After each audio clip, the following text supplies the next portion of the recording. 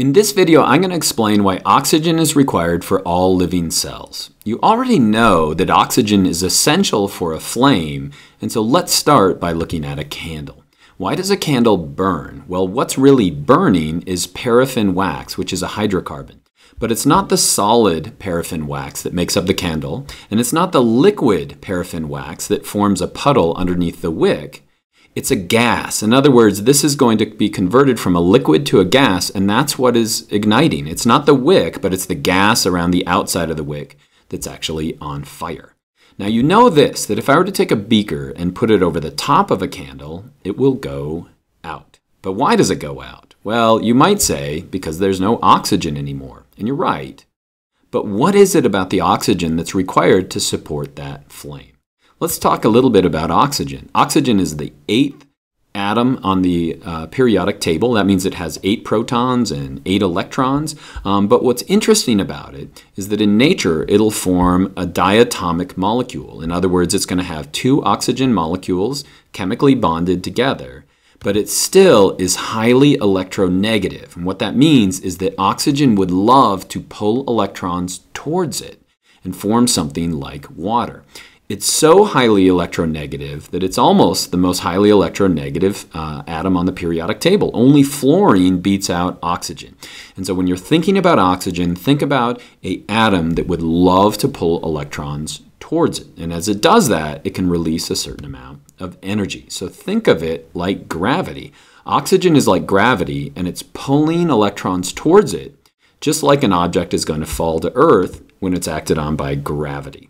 And as it does that, the reactants in that chemical reaction, so the paraffin wax and the oxygen, when we have that chemical reaction, the reactants are going to have more potential energy of those chemical bonds, than the products are going to. And so we're going to release that energy, like in a flame, as heat and light. Now you can see in living systems that that would be a little bit problematic if we were to just burst into flames. It'd be hard for us to harness some of that energy. And so let's go back to the candle again. Where is the energy, we said? The energy is going to be found in the chemical bonds. In other words, the paraffin wax and the oxygen are going to have more potential energy. And when we break those bonds and reform bonds in the products, that is water and carbon dioxide, we're going to release energy. And so if we take the beaker and put it over the top of the candle, it's eventually going to go out. Why is that? Well, there's going to be an increase in the amount of carbon dioxide inside the beaker, and there's going to be a decrease in the amount of oxygen. And those two things together are going to decrease that potential pull of the oxygen pulling on those electrons. And eventually, the candle goes out. Now, what does this have to do with life? Well, life works the same way that a candle does. In other words, we have a certain amount of potential energy inside us, and we have a certain amount of potential energy inside all the cells in our body. Where is that potential energy? It's in our food. And when we combine that with oxygen, we're going to create products, carbon dioxide and water, that are going to have less potential energy than was found in the food. And so we're releasing energy, and in us, we're going to use that energy to form a molecule called ATP that has a certain amount of potential energy as well. Now, if you take that mouse and sadly cover it with a beaker, it's going to go out just like the candle. Why is that? It's because we're removing that oxygen. We're increasing the amount of carbon dioxide inside there, decreasing the amount of oxygen, and eventually the mouse is going to die. And so to review how this works inside us and how it's a little bit different than a candle, the energy, remember, is going to be found inside our food. And a great example of that is glucose, which is going to be a monosaccharide. And we're going to take that glucose, we're going to combine it with oxygen, and these high energy electrons that are found in the glucose are going to be transferred to the oxygen, and we're going to release a certain amount of potential energy. In other words, these reactants are going to have more potential energy than the products, water and carbon dioxide. What are we using that energy to do? We're not going to release it in light and in heat. We're going to use it to make something called ATP. Where does this occur inside us? It's going to occur in all of our cells in the mitochondria. And if I were to point to where, it's going to be on this inner membrane, on the inside of the mitochondria. And so let's go back to talking about gravity again. So this electron has a certain amount of potential energy. and it's still going to fall to Earth, and it's still going to be pulled by oxygen. But instead of releasing all of that energy in one step, we're going to gradually step those electrons down something called an electron transport chain. And instead of releasing all the energy at once, we're going to release that energy in small little bits, and we're going to use that to form a molecule that has ATP. ATP is going to store some of that potential energy. In other words, we're going to take some of the energy in those electrons and use it to make a molecule called ATP, which has a certain amount of potential energy, which we can then release. Where does this occur? Again, on the inner membrane, on the inside of the mitochondria. And let's go take a look at that. So here we are on the inside of the mitochondria, and it's folded over and over and over again to increase the surface area.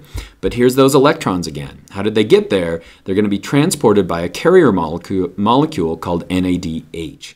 What happens to those electrons? Well, let's watch. So the electrons are going to be transferred to a protein.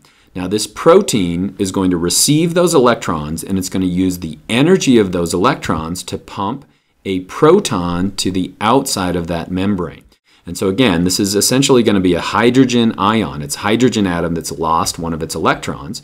And let's keep watching those electrons. As those electrons are transferred now to another protein, we're going to use the energy of that to pump a proton to the outside of that membrane. Again, as we watch those electrons, every time they go through a protein, we're going to pump a proton to the outside of that membrane. And so just like going down a staircase, we're releasing the energy that was found in those electrons bit after bit after bit. And we're using that, remember, to pump protons to the outside.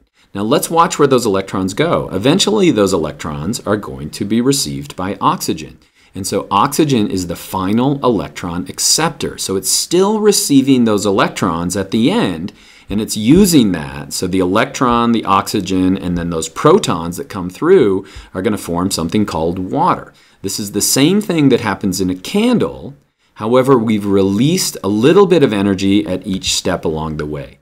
And so as those electrons work their way down the electron transport chain, they eventually end up at oxygen. But where is the energy now? The energy is going to be found in these protons out here outside that inner membrane. Where do they go? They're going to move through ATP synthase. So they're going to move through this protein right here. It's kind of like a motor, and essentially as they flow through, we're going to use the energy of that flowing molecules, we call that chemiosmosis, to form ATP.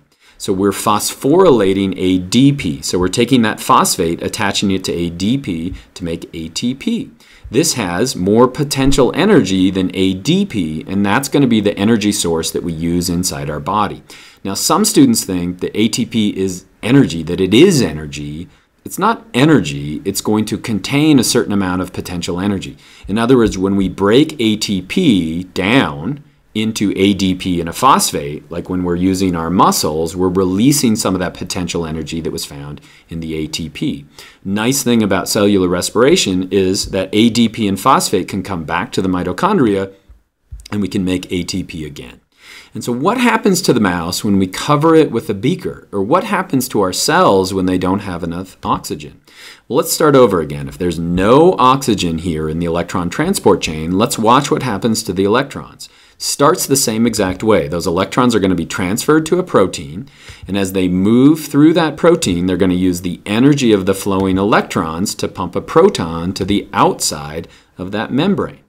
But eventually, it stops. Eventually, there's no place for these electrons to go, and the whole chain will come to a halt because there's no oxygen. There's no final oxygen. There's no final electron acceptor. There's no place for those electrons to go, and so the whole system is going to shut down. Once it shuts down, we can't move these protons through ATP synthase. We can't make ATP, and so the cell is going to die.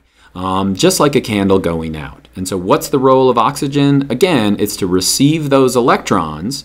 We eventually make water and carbon dioxide, which have lower potential energy than our food, but we can use that energy to make something called ATP, and we can use it to make cells live.